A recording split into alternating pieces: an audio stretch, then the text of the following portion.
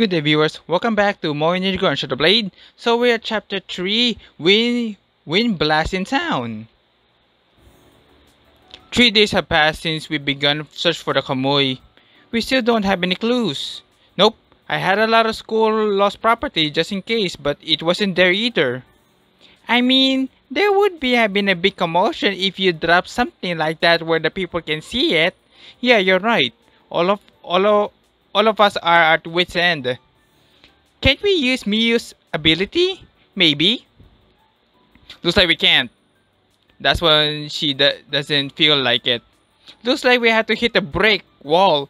Hopito, what? Hopua Fusagari. Oh, I don't know what that means. Johnny, you sure are some complicated Japanese saying.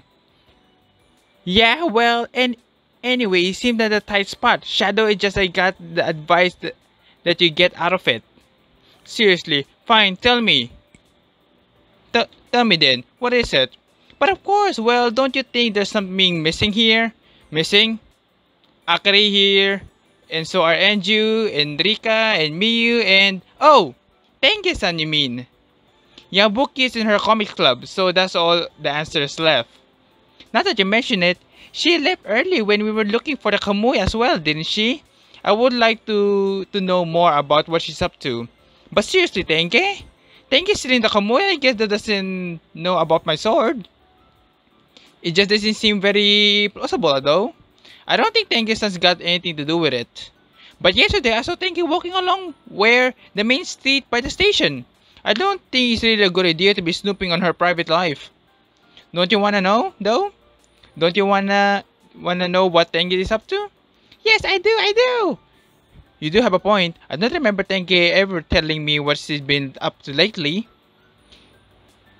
It's not as if you always work together as a student council and things either. Or perhaps, don't you think it's very unlikely? Shadow, don't you trust me, bro?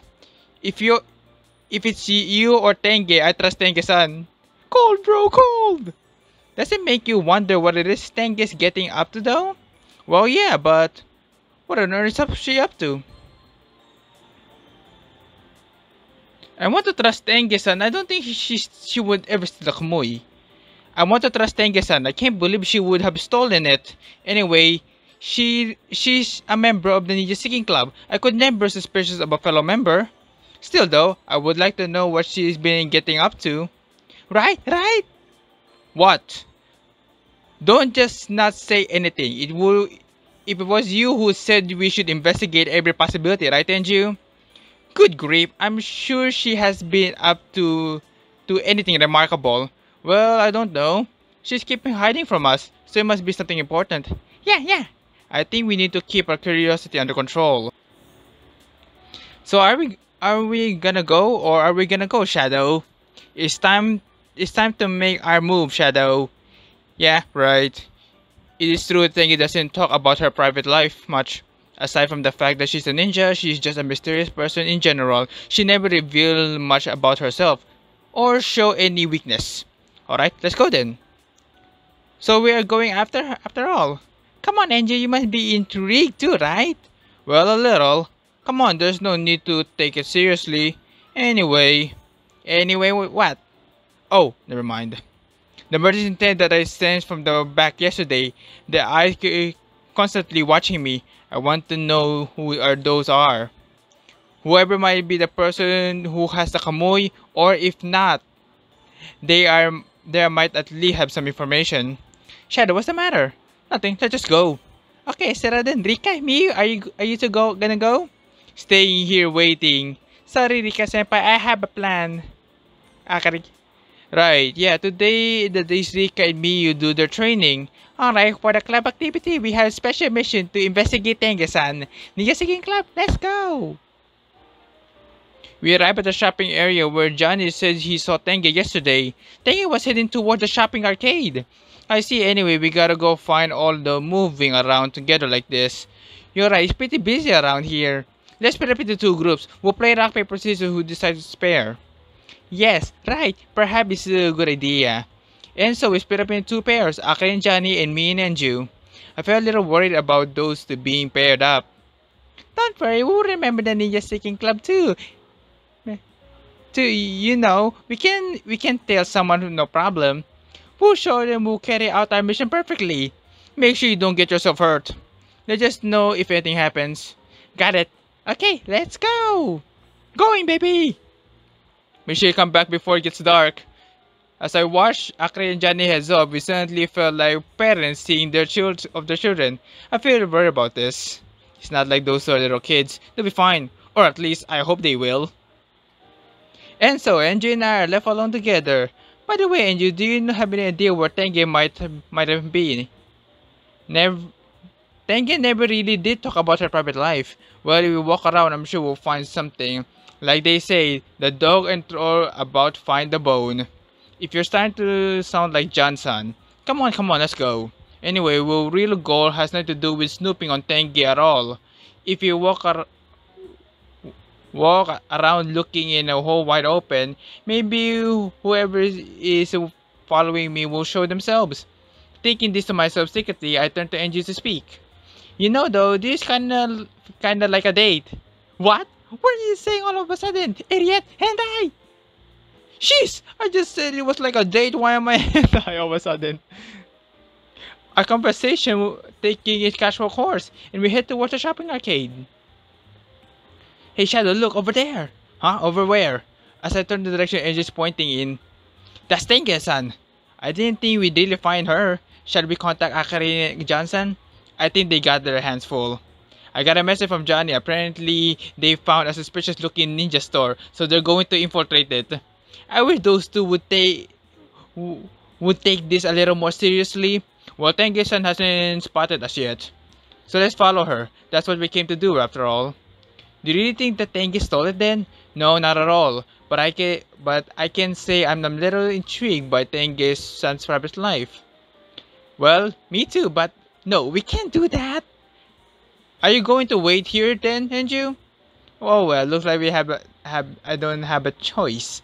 I'm worried that you have to leave to your own device, so I'll come along. You wanna know as well? Just admit it. Don't get the wrong idea, alright? I don't act based on such vulgar. Alright, I get it. I'm vulgar. You're not. And come on, let's go. Cautiously, we head into the building that Tengen-san had disappeared into. I've never been in this cafe before. Think Tengen-san's regular here. She headed straight for the table at the back of the sat down there. We sit at a table just with a view from Tengen-san. I wonder if she's waiting for someone. You think she looks like she's just killing time to me? Anyway, how about now we found her, we need to be careful not to let her know of our sight. Aren't you in the same organization as Tengge-san though, and you? Well, it's not my fault. Even if I am, I never heard anything about her private life. Angie picks a piece of cake off her plate with her fork and tosses it into her mouth. What are you staring at me like that for? After my cake, are you? No, I wasn't, just thinking how much you like sweet stuff. Yes, I do. You're staring at me like you're making me difficult to enjoy though. So you're more like interested in me than the cake, are you, Shadow? Yeah, of course. I mean, I don't really know much about you at all, and you? When I look at her eating her cake like this, she looks like no different from any other girl. When I met her at night at school, and you definitely had the air of a ninja, in a scale of 1. There's no doubt about that. But when she's sitting in front of me enjoying a slice of cake, she just looks like a regular girl no matter how I look at her. Say, why did you become a ninja in the first place? What sort of question is that? I don't know. It just struck me you look like enjoying yourself a lot more than you do as a ninja. So why did you become a ninja? I'm not interested in the reason or anything. You still just want to know? Yeah, I do. I say this back instantly, and Angel's eyes open. Angel's eyes widened with surprise. Then she exhaled wearily. I don't see what's good knowing to do you. Well, you won't know unless you tell me. Taking her fork out of her mouth, Angel lets her a sign. Fine, it's not like it's a secret or anything. Just don't complain afterward you wasted your time listening to me, alright? Sure, I got it. Fine. I told you before that I am a member of the organization called Ubnabi, didn't I? Yeah, when Tengge-san let it slip. Yes, right. My family was already ninja who served Umnibi as spies. I am a descendant from the Soyonji family, one of the most powerful of all spy families. Oh yeah, so you're from the rich family, huh? You make it sound like a good thing.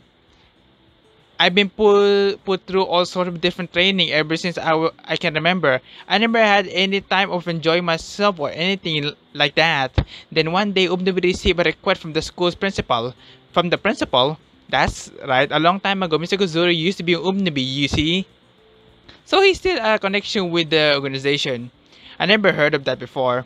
All I heard that the principal was a ninja who left the village and integrated the school. I never knew he was from the same place as a ninja. The task was assigned to investigate and monitor going on at the school, and to get rid of miscreants like you. Miscreants, that's a nasty way to put it. Well, it's true. So by infiltrating our school from the first time ever, I played the role of a regular girl student. And then I met her. Akari, you mean? That's right. She was my first friend. Even when I tried to avoid her, she just kept on following after me. As a result, thanks to her, I started to enjoy my life at school. Akari took my hand. Even when I didn't want to give it to her and wouldn't let go, she showed me the light. And that's why I didn't want to get her involved. Anyway, I guess that's it. Like I said, it's not a very interesting story, right? We got similar background, I think. Wait. I was just thinking how similar our backgrounds are. Huh? Really? I'm a Ronin ninja. Back in my village, I spent the whole time training. I never had time to enjoy a regular school life. So I always dream of it like that. And it was because of Akari that I started enjoying school too. I see, maybe we're pretty similar. So are you enjoying school life like you imagined, Shadow? No, I didn't think it would be like I imagined. It's even more fun. And I got to meet you as well, and you, so that made me enjoy my time even more. Don't say weird stuff like that all of a sudden. What did come here for again anyway? Didn't we have something important we were doing? Oh, that's right. Where's Tengge-san? What? Tengge? She's... Huh? She's gone. How could we... How could we be so careless? Ah, what are Johnny and Akari doing? I better phone them. I will try Johnny first. Hello. Hello, Shadow. Listen, the sword's the replica sword and the ninja tool. Okay, I got it. Talk to you later. Phone hang up. That was a waste of time. His head completely full of the fake ninja shop. Come on, Akari, you are our last chance. This time I call up Akari. Hey, listen, Shadow, the store is full of pink ninja costume. Okay, got it. Take care. I hung up the phone. Both of them are completely fixated on the ninja shop. Hey, look at, I can see Tengge out from the window. What? Quick, follow her. Which way did she go? I saw her turn around the corner. Alright, let's head that way. I ran down the residence street together with Enju, but as I am running, it's a dimly lit back alley. I think I can see a shadowy figure. That's... Why is she here? She's already gone. What should I do? Who should I follow after? Shadow! What are you just standing there for? Come on, this way! Right! Enju grabs my hand and I turn to my senses. Yes, right. I don't want to talk to her now. Right now, there's something else we need to do. Which way did Tengge go? I already told you this way. Wait, why are you holding my hand? You're the one who took my hand. Oh well, this way we won't get separated. Anyway, let's hurry. Despite her complaints, Enju makes no move to let go of my hand. We've been running for a while. Yes, we have. I thought she came this way, but... Enju glanced around us, but there's no sign of anyone else inside the park. Maybe we missed each other. It's getting late now too. What should we do, Shadow? Are you going to keep looking? I'm afraid I think it might be best if we just give up for today. Yes, right. Okay then. Enju, get down! Eek! A sense of cold, hostile presence. At the same instant, an arm reached out from behind Enju and grabbed a hold of her. What? Why couldn't I sense them until they got this close? Enju! You're not going to get me that easily. The next instant, a loud noise rings out and Enju vanished from inside the captor's clutches. My body replacement technique, and as thinking this, Enju was already appeared behind me. Who is this guy? I don't know, but one thing for sure, it isn't Tengge-san. I don't think there are people who stole the Kamui, do you? I bear no grudge against you, but your death has been ordered, so die you will. Who gave the order? Oh, I did. What? That's a sneaky voice. That's gotta be. How dare you talk to me like that? Did you know no one ever teach you to respect your elders? This is the assassin that showed up before. So this time he thought he'd take Angel's hostage. Shadow, you know this hentai? Kinda. This is our chance though. What? Why? We were we were looking up for the leads of the Kamui, and now the leads come to us. And it's not like there are a lot of different ninjas with grudges against me after all. I see, no need to be captured them and make them talk. What are you two whispering about? Listen up.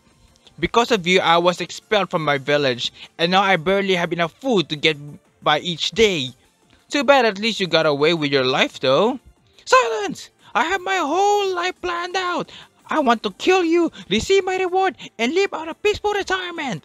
And now I have to worry about having enough money to live up each day. Give me back my life. Well, that's not my problem. Enjoying running mouth while you still can. Today I will have some help with me. Someone that I use all my savings to hire. Let others do your dirty business again, eh? It looks like his money didn't go to waste though. The ninja standing before me seemed like a pretty skilled one. I never seen him before, but I can sense his strength. Taking this guy on an arm probably isn't a good idea. Now time to earn my fee. Go! Of course. Come, Sir Shadow, a fair duel.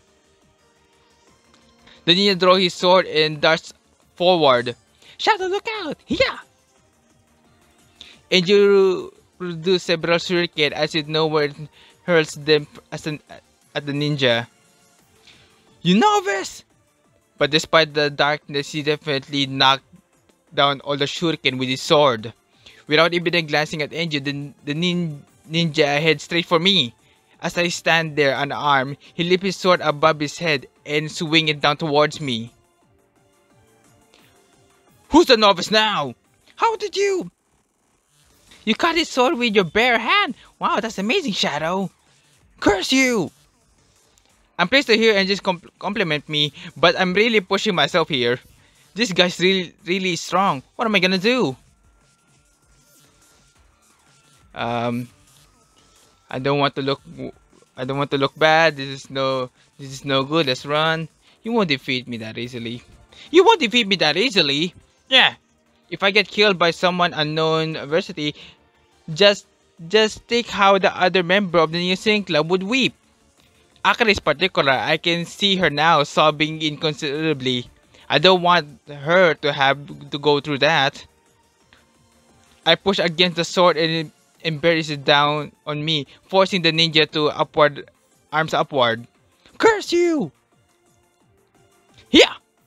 In the next instant, I land a swift kick square in his unguarded abdomen. His sword still held tightly in his hand. The ninja distanced himself from me. Damn it, I don't stand a chance without a weapon after all. You will not trick me again! Come, let us do battle! If only I had the chance to catch him off guard, even just an instant. That's Tengge. Just then a figure appeared before us. Tengge-san? We can talk later. Let me help. Ha! With this, Tengge swing her fan. As she does, a gale blow through the park.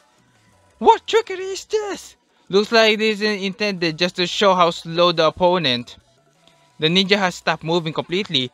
The wind is blowing against him, but with us. I thought you were going to run away, Shadow. But now's our chance. We regret if we run away now, right? Yes, right. Enji and I kick against the gale made by Tengge. Riding on its wind, we're flying fly towards the ninja. A little breeze like let me repeat that. A little breeze like this compared to the waterfall training. This is what? Ha! Yeah! We kick against the wind. The gale properly our bodies forward. Angie and I hurl towards the ninja. What cowards? Why are we cowards? We're coming straight at you. Yes, that is true. However, I was renowned in my village as a ninja of the finest caliber. I should not back down this easily.